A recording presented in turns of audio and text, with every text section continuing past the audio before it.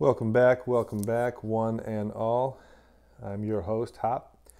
You're on the Hoplite channel, and if you're clicked on this video, you are here for Samurai Literature, Yagyu Munenori, Part 1.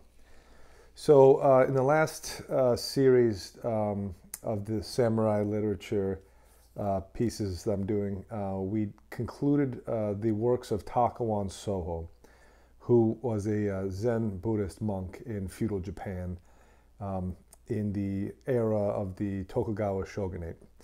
And as I said, concluding with Takuan, we were going to move away from some of the more esoteric or theoretical ideas of Bushido and segue into some of the writings of the samurai themselves. And we were going to begin with a friend and student of Takuan Soho's, Yagyu Munenori. And we'll begin with a brief bio of Yagyu, as I did with Takuan. And then we'll move to the source material for this segment, which will be his work, The Life-Giving Sword. So anyway, who was Yagyu Munenori? Well, we know he was born in 1571 AD in Japan, and he died in 1646. Not long after his friend Takuan departed. We know that he was born into a samurai family, naturally. That's how he himself became a samurai. And he learned the art of the sword, katana, from his father, Yagyu Muneyoshi. Muneyoshi, you could almost dedicate a video to him entirely. As far as Japanese culture and history goes, Yagyu Muneyoshi is where the art of Yagyu Shinkage-ryu came from. And it's only because of his father, Muneyoshi, that Munenori became so famous, because he took his father's art of Yagyu Shinkage-ryu and he perfected it. He became a master.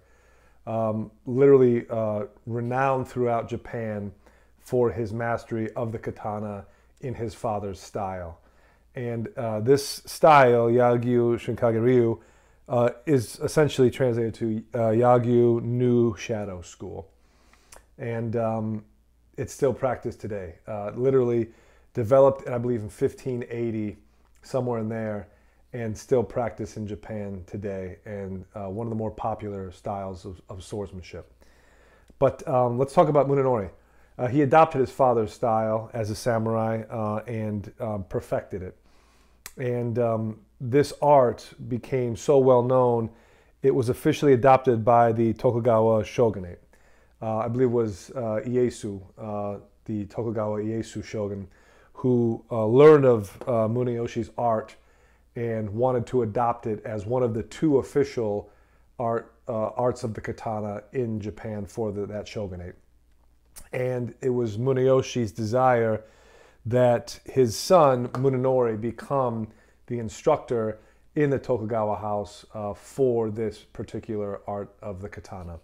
And that's what happened. Yagyu Munenori himself became a hatamoto, which is a under the banners translation. That's kind of like a nobility rank that the shogun bestowed upon Munenori, and it made him a daimyo. So he had land holdings because of this promotion in his hometown of Yagyu Prefecture. And he was the instructor of the shogun Hidetada, and later the advisor to the shogun Iemitsu, the son of Hidetada, who was the son of Ieyasu. So both Muneyoshi and Munenori, through three shogunates, they were instrumental in that period.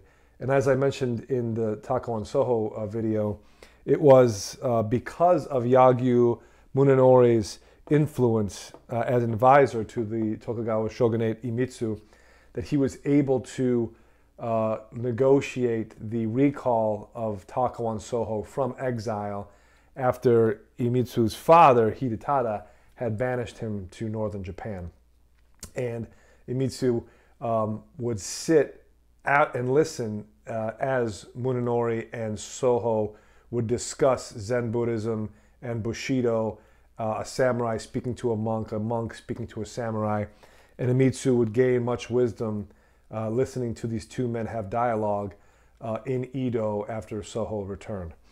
So because of what was going on in Japan, like I said, these are the halcyon days of the samurai. The samurai in this period, they pretty much were at their apex as far as their influence and their presence. They were roughly 10% of the Japanese population. So what happened? Well, Takuan wrote his letters to Munenori, the Unfettered Mind. Another famous samurai who I'm going to get to in the latter part of this series, Miyamoto Musashi, wrote the Book of the Five Rings. So I believe Munenori felt like he had to leave his mark as well. So Munenori in 1632 wrote his book, The Life-Giving Sword. And this was his manual of the way as he understood Bushido, as he understood his father's art, and as he was perfecting both of these while learning Zen Buddhism from his good friend Takuan Soho. So that's a brief history of Yagyu Munenori. Yeah, legendary samurai without a doubt. His father's craft of the katana is still practiced today. In this period, in the Tokugawa shogunate, it was the art within the royal court. So you could say that his father and he were more or less rock stars because everybody wanted to know how they did what they did, and they would invite them to the court to see them practice their martial arts and to see them teach it as well. And there's a famous story, I believe, that Munenori actually, during one of the sieges that the Tokugawa family was launching against a rival family, he defended the shogun from attackers. And the legend goes that they just saw this samurai of middle age, calm, cool, standing there with his katana waiting, assuming that the attack would come, as if he had anticipated it for weeks and had just always been standing there. And then when the attackers came for the shogun, Munenori drew his katana and with effortless ease cut down 7 of the attackers. So he definitely was more than just a nerd. He practiced what he preached. He was a samurai, he was a warrior, a bushi, in the true sense of the word, and he was also a great mind and a great thinker. So like Takuan, who was born in a samurai family but chose to become a monk, Yagyu chose to become a samurai, being born into a samurai family, chose to take up his father's school of the sword, and without a doubt became a master of it. So let's read from some excerpts right now in The Life-Giving Sword, and we'll talk about it as I go along. This is the book right here. Again, if you're into samurai literature, you got to have this one. Life-Giving Sword, Secret Teachings from the House of the Shogun by Munenori. All right, we'll go to page 68. And this is in his chapter entitled The Death-Dealing Sword. And Munenori wrote, "In ancient times it was said, weapons are instruments of ill omen. The way of heaven finds them repugnant. The way of heaven is to use them only when necessary. The reason for this is that the way of heaven is a way that brings life, while instruments that kill are on the contrary truly ill-omened. Thus they are considered repugnant because they are contrary to the way of heaven. Nevertheless, it goes on to say that using weapons and killing people, when this cannot be avoided, is also the way of heaven. If you would ask what this means, it is that flowers bloom and greenery accompanies them in the spring breezes, but the leaves fall and trees wither when autumn frosts arrive. This is the judgment of the way of heaven. There is reason in striking down something that is replete. A man may ride his good fortune and commit evil, but you strike him down when that evil is replete. Thus it may be said that using weapons is also the way of heaven. There are times when 10,000 people suffer because of the evil of one man. Therefore, in killing one man's evil, you give 10,000 people life. In such ways, truly the sword that kills one man will be the blade that gives others life." Okay, well, this shouldn't be too hard to understand, but I think it definitely explains the philosophy of Yagyu Munenori as a samurai, as someone trying to make his way through life as a bushi, as an instructor to the shoguns and their advisors, but also as someone who may be called upon to use his sword to deal death. And he did. As I mentioned that story, he cut down 7 men who came to attack the shogun and did it, according to the accounts of what happened, effortlessly. It was almost as if he moved through these men like wind. And the way he looked at it was, well, the way of heaven forbids the use of weapons because it takes life, whereas the way of heaven is to give life, to breathe life into creation. So the weapons as instruments of dealing death are repugnant to heaven. And he says, yes, but they are permissible in only one way, and that is to preserve life greater than the death it takes. In other words, if the killing of one man whose life has become given over to evil and replete with wickedness, if cutting him down restores life to 100 or thousands or tens of thousands of people, you can say that this weapon is in keeping with the way of heaven. So a lot of people might say that, well, he's just rationalizing this because he's chosen the samurai lifestyle. He's chosen to perfect his father's art. So of course he would say that using a weapon must be good in some sense, because why else would he choose this way of life? But despite maybe his bias towards this, you can't argue with the logic of the quotations in these excerpts. Life can be used for wickedness. If nothing else, weapons are implemented for the destruction and the taking of life. However, if weapons are used in their limited respects to take life from evil men that have become replete with wickedness, so as to deal death to the wicked and to give life to the chaste, to the pure, to the good, to the innocent, well, then that is in keeping with the way of heaven.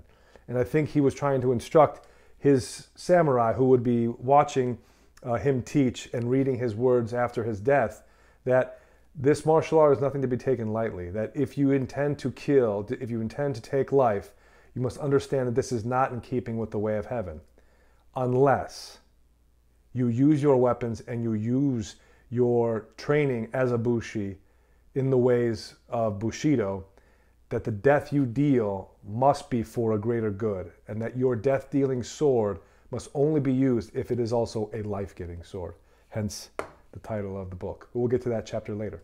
Okay, let's move on. We go now to page 74. Yes. And Yagyu Munenori said, "The Great Learning says, extend your knowledge to all things. To extend means to do so exhaustively. To extend your knowledge, then, is to have nothing said to be unknown. If you exhaustively know the principles of all things, there is nothing remaining unknown and nothing that cannot be done.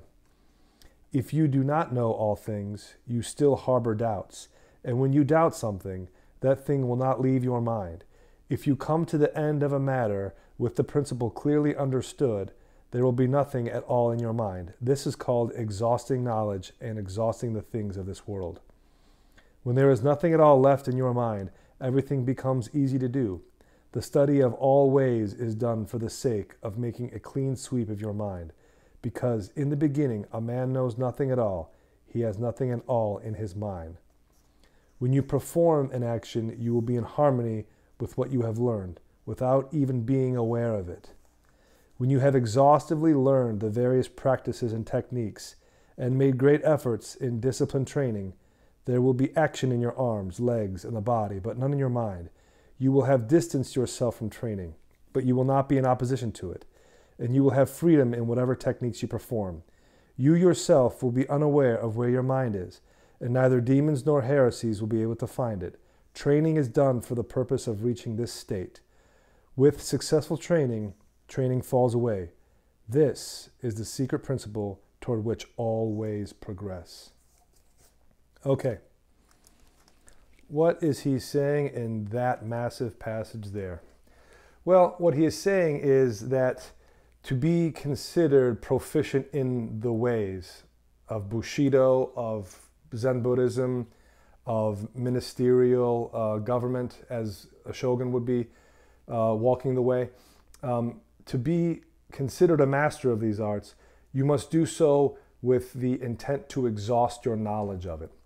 And that is to pursue all avenues, to pursue all opportunities to increase your knowledge in this way, so that when it comes time for you to practice this way in terms of danger or in terms of great importance, as in I need a samurai right now and I need him to do what is most sacred to his art, and that is to use his sword to give life to many and to cut down few and deal them death.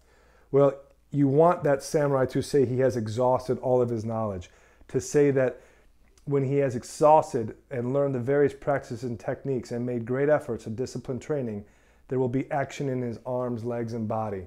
And his mind will literally be able to go through the practices of his art, of Bushido, without even knowing he is doing it. And some people in the modern sense would call this muscle memory. And there's another fantastic quote by a samurai who, his name escapes me now, but I will look it up later.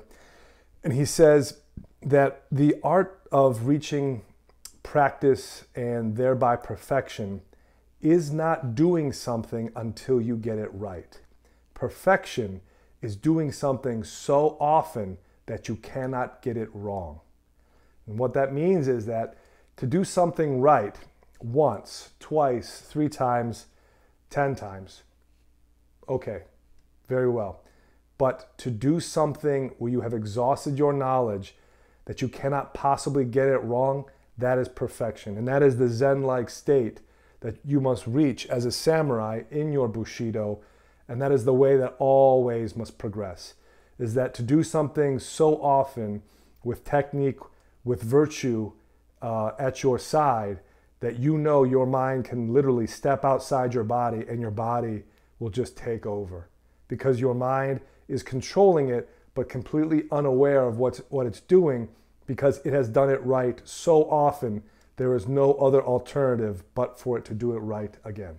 So this correction, this Bushido that you take upon you as you walk the way of the samurai, you must do so exhaustively. And to have this as your frame of mind, that you will not rest until you could say you've exhausted all of your knowledge into practice, this is the only way that a samurai should look at his craft, as something that must be exhausted. And I'm sure, as Yagyu and Takuan Soho would say, this is the correct path, because as you progress and as you find new avenues to exhaust your art, a new avenue will show itself and the practice will begin again. Okay. Last reading. We go to page 92. Yagyu said, "The man who has nothing at all in his breast is a real man of the way. Having nothing in his breast, when he does something, it is done with ease, no matter what arises. The breast of a man of the way is like a mirror. It does nothing and is perfectly clear. Thus he has no mind, and in all things lacks nothing. This is the ordinary mind.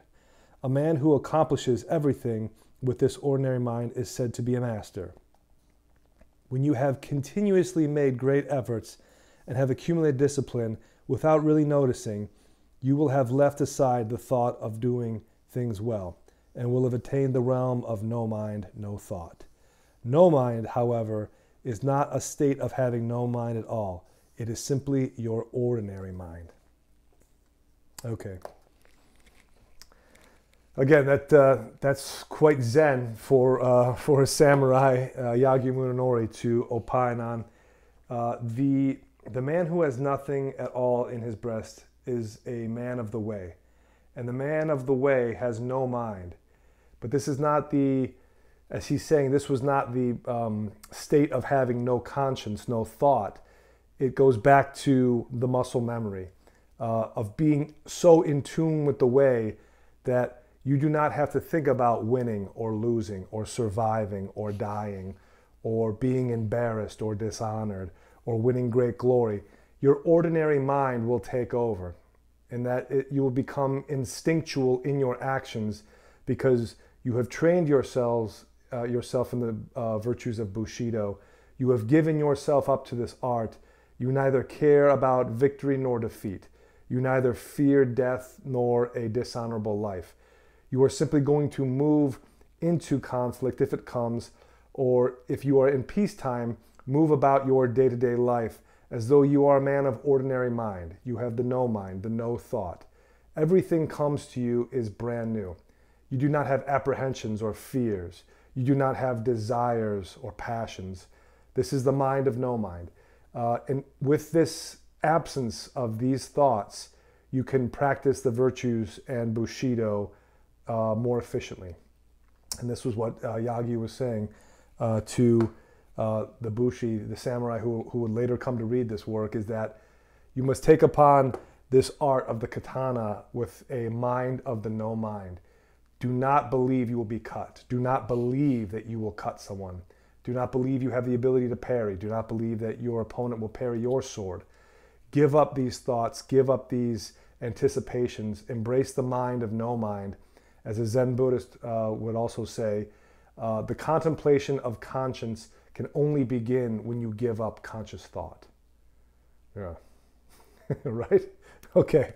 All right. This will conclude part one of Yagyu Munenori for the life-giving sword.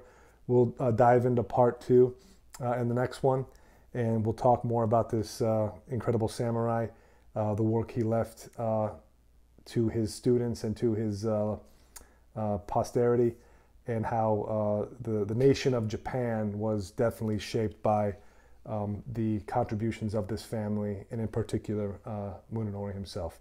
Okay, as always, appreciate you coming by and giving this a watch. Thumbs up if you're liking it. Subscribe if you really like it and you're liking the series and the channel.